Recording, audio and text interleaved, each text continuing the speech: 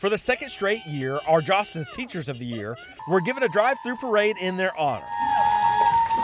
Our 38 campus winners received the hero treatment for the night because of the superhero work they do in the classroom every day. Congratulations! Blanton kindergarten teacher Melissa McDonald and Denton High Ag Science teacher Shannon McQuiston were the biggest winners of the night.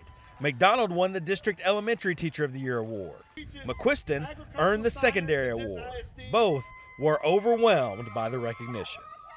It is just such a blessing. I mean, we work so hard, and I love the people at my school because I know they're working just as hard as I am, and we really honestly just want what's best for our kids, and that's district-wide. So to be out here with all these people who just love kids and love on kids and pour their heart and soul into these kids every day, it's such a blessing. And to be able to represent Blanton in Denton ISD is it's just a huge blessing. It's incredible.